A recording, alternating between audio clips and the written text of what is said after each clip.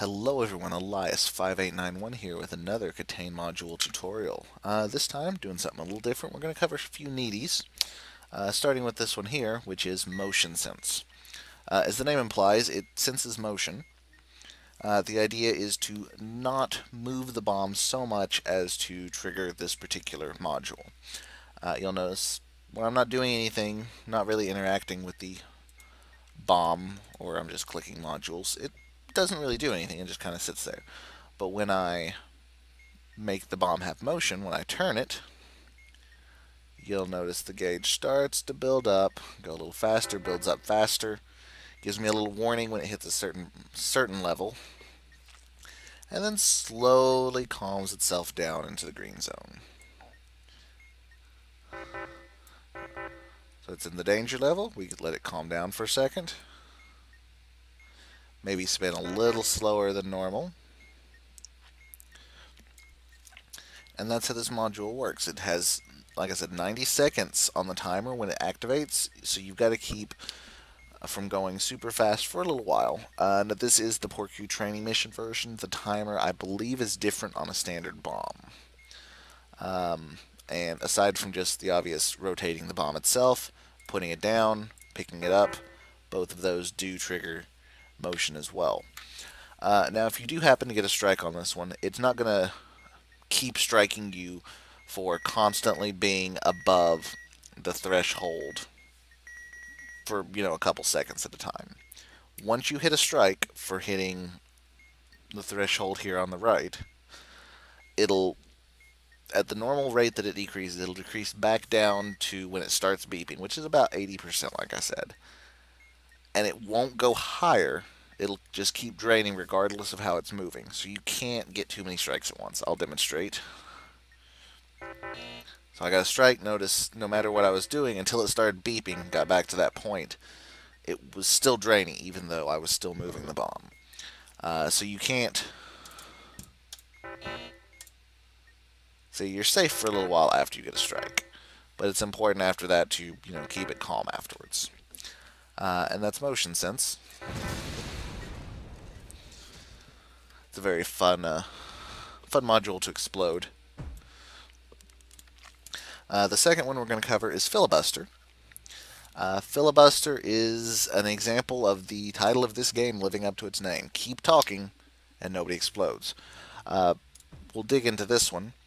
But for this one, the idea is you have to keep talking. You have to talk, the microphone has to pick up volume, and you have to do it for a long enough time / loud enough volume. You'll notice as I'm talking, this little number here on the filibuster goes up. When I go quiet,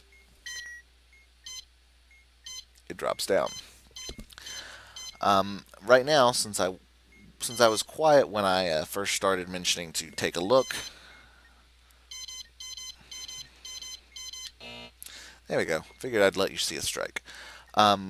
Based on your microphone's abilities, as you see, mine's fluctuating from like 1 to, I think I may have barely hit into the double digits a couple times. Whereas if I get right up to my mic and talk super close, it's probably going to be a little loud, so I apologize for your ears, but I wanted to demonstrate what could happen if you're right next to the microphone. And you'll notice when I did that, it went all the way up to 100. The idea is you want to keep it above a certain level for the extent of the 25 seconds or so that it works.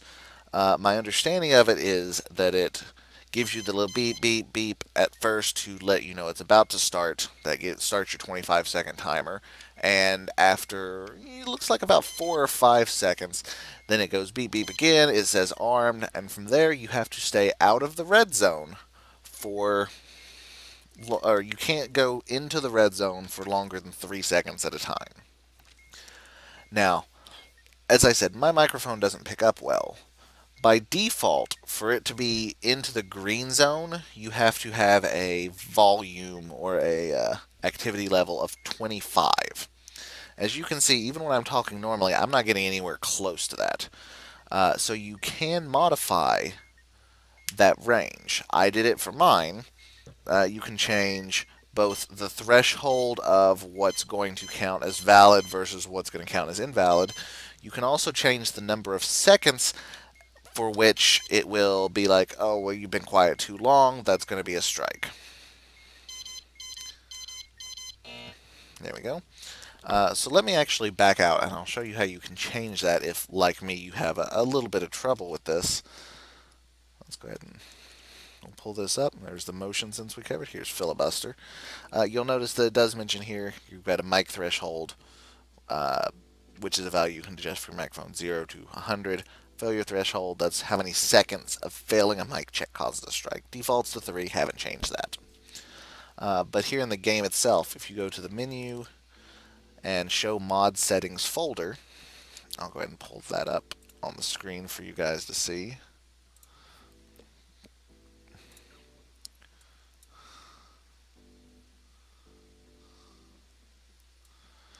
But that gives you several settings, including the key one here, Filibuster settings. And here in Filibuster settings, you'll see it just has a mic threshold and a failure threshold. Notice mine was set to 2, so that even my quieter talking would register. Failure threshold was still at 3. It happens. Sometimes you get a little quiet for a second or two. But if Filibuster is one you want to play with, definitely tweak that to what feels comfortable, to the level you like it at, and run with it there. So that's Filibuster. We got one more we're going to cover this time, and that is HTTP response. This one's a little interesting in that it actually works a little bit more like a standard module. You got a little bit of work to do with this one. This does potentially require edge work, which is not something you get to say for a lot of needies. So let's grab that. We have no batteries, which is going to make this a little bit less interesting. So you know what? Let's reset this. I want one that does have batteries. So we're going to try that again. HTTP response. We want to make sure we have at least one battery. That'll work. We have exactly one, so not the most interesting case, but that works. One battery. Oh, and there it goes. We'll get a strike on this first one. Not a big deal. One battery and one holder. Ports and indicators don't matter. The serial does, though. 7H4Z Echo 8. Alright, the way this works is you've got a keypad 0 through 9, a display, and this display is going to give you an HTTP response. Now, in some cases it will give you a remote status, and other times it'll give you a local one. For those who don't know quite what this is, most people have seen what's called a 404 page online, or a not found page. That's one example of an HTTP response. You got 403, which is forbidden, 402, which is a payment required. There's lots of others, some of which are intentionally punny or weird. I'm a teapot. But these are all responses you can get from a remote connection. Conversely, you also have some local statuses, which for the most part are just things you'd see here on the BOM. So what you're going to do is you're going to look up this one. This will be the abbreviation, not the full name. So proc. We look here. Here's proc. It's short for proceeding. That is a remote status. If the answer is a remote status, you just send the response listed in the table. So in this case, 102. And that'll deactivate the module for now. Remote status is very easy. Just send the response as it is. Local statuses are a little more interesting. With those, you're going to take the number of batteries, which in this case is 1. Oh, we'll get to do it here with blue. You're going to take the sum of the numeric digits in the serial number. So add up all the numbers in the serial number. 7 plus 4 plus 8 gives me 19. We're going to multiply those together, which is still 19. Anytime I get a local status, I'm going to add that number to my response before I put it in. So I have blue. Blue is normally 701, but we're going to add 19 to that. That makes it 720, which is what it wants us to put in. On the off chance, as it says here in the note, on the off chance that your response after you've added your batteries times your numbers exceeds 999, then you're going to subtract 999. Don't subtract 1,000. Don't use the last three digits. Easy to do because a lot of modules use that method. But with this one, you need to subtract 999. We'll let one more pop up, I think. Probably should come up here in just a second. No? Maybe? Please? There it is. Done. That's an exciting one. Done. However, it is a local one. 906 plus 19 gives us 925. Now, if you play with this when it's off, you get a strike the first time you hit a button. So don't play around with the keypad unless the module's active. That's it for this one. That covers our motion sense, our filibuster, and our HTTP response. Three potential needies that you might have if you decide to play with them. But that's it for me. This has been Elias. If you have any questions, comments, concerns, suggestions, as always, leave them in the comment section below. Until next time, thank you for watching.